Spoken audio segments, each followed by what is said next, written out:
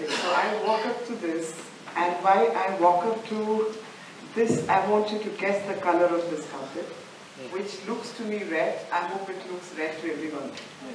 Yeah? It looks red to everyone? What do we associate red color with? Blood? Rose. So rose is a sign of affection, if I'm not mistaken. So is the blood a sign of life and affection. And my talk today is going to be focused on blood donations. The idea, whenever we look at, TEDx or any such event, the idea is very clear that it's about global connectivity, global initiative, and compassion, and making the world a better place to live. Now, what can be better than donating blood? And when we are discussing blood donation, you'll be surprised to know that every 80 seconds, a human being in India needs blood. Every 80 seconds.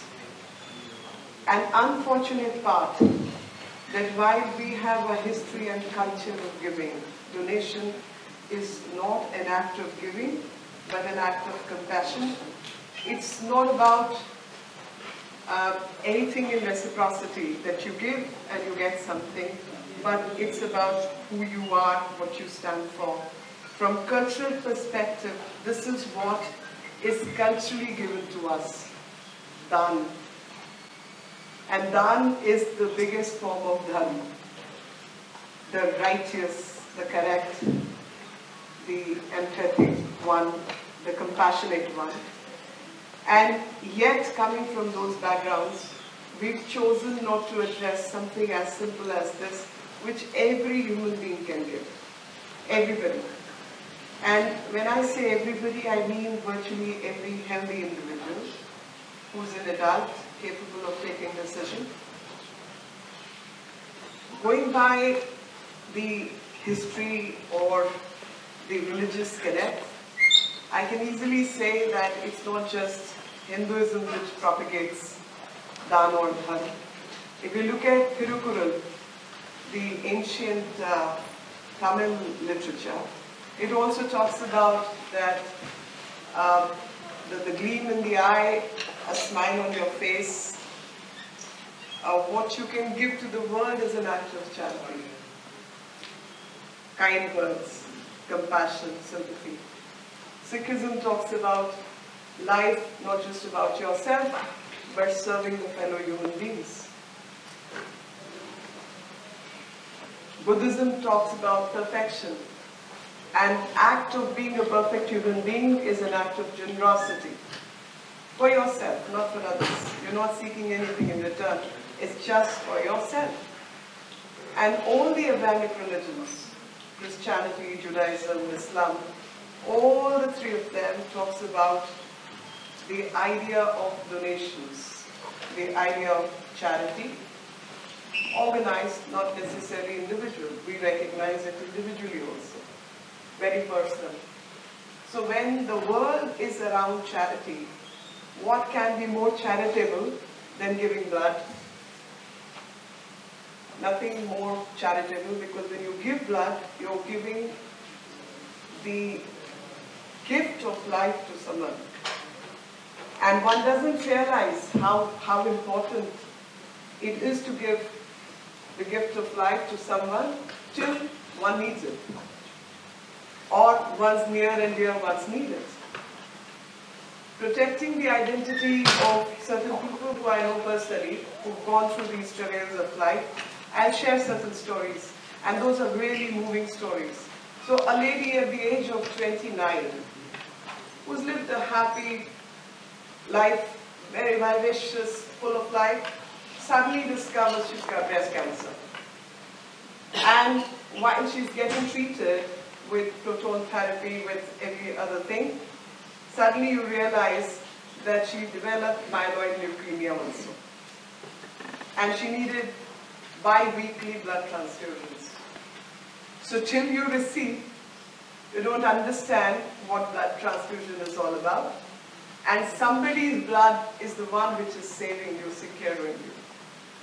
And from being an absolutely happy-go-lucky kinds, you become conscious that your life is dependent on somebody's charity, somebody's act of kindness. And that changes you as a person, changes your perception about life, changes you thinking about others. From being a self-centered individual, you become an outgoing individual who's more concerned about people around you. And then finally she has bone marrow transplant, and she says, look how I have changed as a person. Another story, this is a story about another woman, young woman, a mother of one child, 2-year-old, in the arms of her husband, Anushri, if I may call her, and she was pregnant with the other. Early pregnancy led to heavy bleeding, and because of certain factors or lack of certain factors in the blood, that profuse bleeding almost put her to death. And blood, a constant supply of blood, is what made her alive, what kept her going. And she says, it's not just about me, because my body is full of blood from other individuals. Otherwise, I have no blood left in me. And what I owe my life to the people who've given me blood. And not just I, but the 2-year-old who was left in my husband's arms, my husband, who could have become a widower, and the young unborn who she was carrying in the womb. So donating blood to one individual saved 3 lives. But not everyone is as lucky as this case. Another case where Gaurav and Smita had a young baby, 4-year-old, a case of brain tumor, 4 surgeries, chemotherapy, and all the possible treatments that were possible. The child did not make it and needed plasma transfusion. A young child, not more than a few cups of blood in the body, yet didn't survive. Now the father of Riya has become a blood donor himself. And you'll be happy to know how much blood he donates, plasma he donates every year, 10 times a year. And his ideal is to be able to donate 12 times a year. And he feels, let no Riya suffer the fate of my Riya. Let nobody go through, no parent go through what we've gone through. This is how people change. So when you are in need, when you receive, is the time which teaches you how to behave yourself, and it's all about behavioral changes. And behavioral changes from Swachhata to blood donation, I think we as society need to coordinate our efforts. We need to work on every individual, because I mean, some very hardline science also says that when people my age have higher amount of cholesterol, because of the fact that body is responding to the stress levels. So it's not what you're eating. You may be eating cholesterol-free diet, but it's your own body mechanism which is producing cholesterol as a response to the stress. And blood donation, you're actually helping yourself, because with donating blood, those factors also get out of your system. And you get that gap, 3 months, 4 months, 1 year, to rid yourself till you build up again the same amount of stress and same amount of cholesterol in your system. So an act of giving which is actually helping your body to rejuvenate as well. But when we look at the data and we look at the details, in every individual, blood is traveling something like 96,540 kilometers in a day. 96,000. 540 kilometers in an average individual. This is the kind of blood flow our body is having. And in this blood flow, we actually have 3-4 different components. Many more components, but 3-4 major components. We have RBCs, which compose close to 55%. And these red blood cells are the ones which are actually oxygen carriers. And also waste carriers. And close to 55% is RBC, but about 40% is plasma, which is the matrix in which the cells are found and it is floating all over. 4% would be platelets, responsible for clotting and other such things. And 1% is white blood cells, which is dealing with the infections that we get. But, and every cell, like we can just give somebody plasma, or we could only transfuse WBC. We could give red blood capsules, RBCs. But the fact is that when each one of them may have a different kind of shelf life. And because each has very short shelf life, except plasma, which has about 1 year of shelf life, everything else becomes expired within a couple of hours to a couple of days. And have to be kept at a certain temperature. They need to be protected. We need to have great mechanism when it comes to blood banks. And so far as blood banks history in India goes, it goes way back from 1962 at Calcutta to many, many more over the years that we have produced. And we've not done really badly because as per the World Bank, World Health Organization, WHO recognizes certain parameters in storage capacity and the methodologies. We've done fairly well and we are a compliant country. With paucity of resources, we are still a compliant country and we've done quite well on those fronts. In fact, we are an example for many other countries. In this processing, we have something like a network of blood banks. We need about 12 million units every year, 12 million units. And 2016, we secured something like 10.9 million units. And the gap and supply shortage is what we need to make up. We are a 130 million country. It's not such a task. And I always give credit to the brain power Indians have. I'm sure we have technologies to support. We have the will to do the act. We will always have donors who are willing to do the act of goodness. It's just to motivate the right people to do the right thing and giving it to the right individual in need. An act which is free of any returns, except feeling good about yourself. And some say even feeling good about oneself takes away the goodness in charity. It should be done even without that thought. Without even thinking that I'm doing somebody a favor or I'm great because I'm doing this act.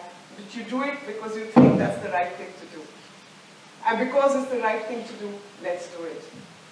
And coming from a woman, I must emphasize, the girls in this country need better health care. And more conscientious. Less about the figures and more about good health. And not just this country, all over the world. Being a woman and being a feminist is coming to me. Because I genuinely feel that whenever I have gone to a blood donation camp, a lot of young girls turn up. That means the willing part of the individual is not missing. They are willing to give blood. They want to do this act of goodness. They have all the right intentions and the heart at the right place. Yet, 50 to 70% in every blood donation drive, women get rejected.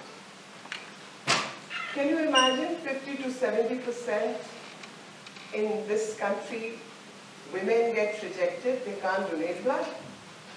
They can't donate blood for the simple reason that hemoglobin levels are low. They are anemic. Anemic, either not been looked after well or not been eating well. Either case, it's not what we expect. Women need to be as healthy as their male colleagues. And that is what finally leads to higher NMR in my assessment. Why do we have such high maternal mortality rate?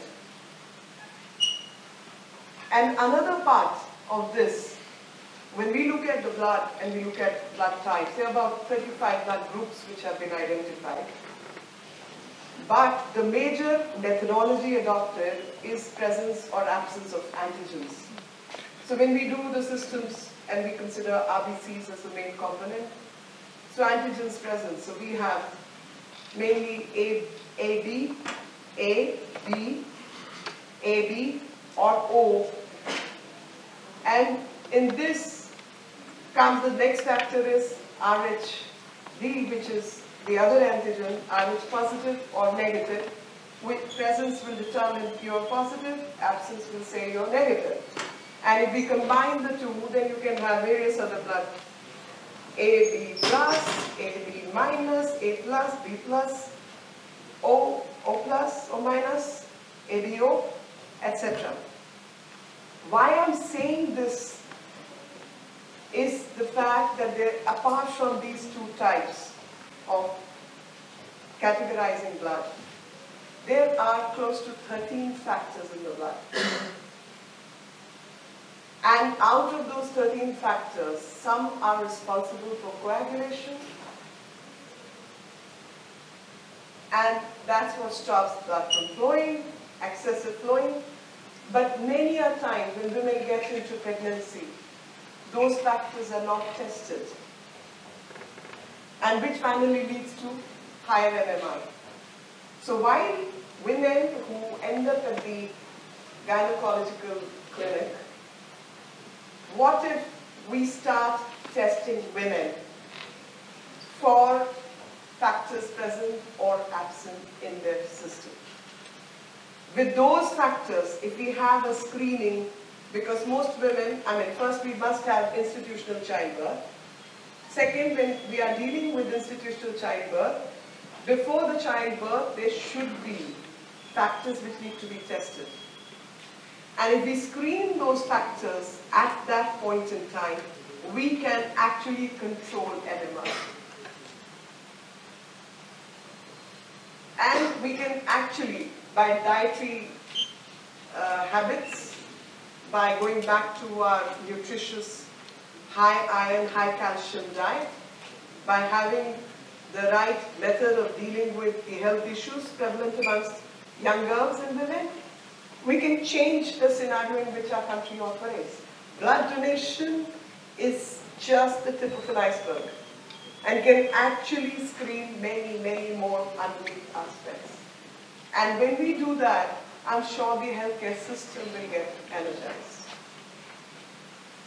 And with all the acts of affection, love, compassion, I genuinely feel it's a human issue. When you give your blood, your organ to someone, because at the end of the day, it's a connecting tissue. It connects the whole body. And the connection between human beings also gets established.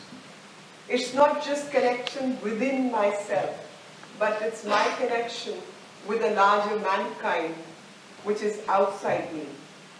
And when I say, मुझ में भी तुम और तुम में भी तुम, हम सब में वही, that means God is present in me, same God is present in you, and same God is present in all our surroundings.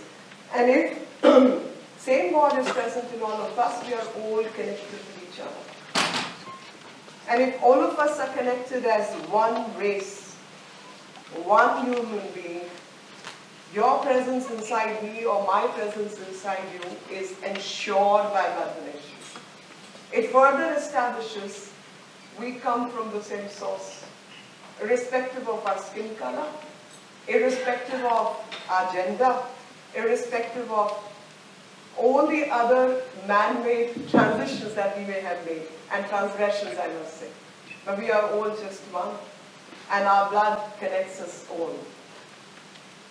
And that connection, if we are able to establish across mankind, I'm sure this thought itself will bring greater peace in the world. Because when you know you're connected, you stop looking at other practices which are discriminatory in nature. Your thought process changes. And it is the thought, it is that seed which we all need to act upon to bring peace in the world, to bring the right thoughts at the right place, right origin. And when we look at the banks, we don't want banks to go bankrupt because economy runs us. But the bank of love, in the form of blood bank, why should they be bankrupt? Let's overfill it, fill it with emotions, fill it with care, protect it, because blood in India is registered under Drugs Act. It's a drug. Now, if it's a drug, it's registered with Drugs Act, and the Director General of Drug Controller needs to look after the management, licenses. Let's do away with all the HIV cases, handle it right, syphilis, hepatitis B, C, and out of 124 countries, the 56 countries are not compliant, but India, thankfully, is a compliant country. And we've also started last year something called Rakt Kosh. Through this Rakt Kosh mechanism, the Minister of Health actually connected various platforms and tried to sort out the shortage issues, efficiency issues, management issues. So I think we are on the right track, and let's ensure our blood banks, our banks are overfilled with joy and grace of mankind, which flows or outflows every other resource. Thank you very much.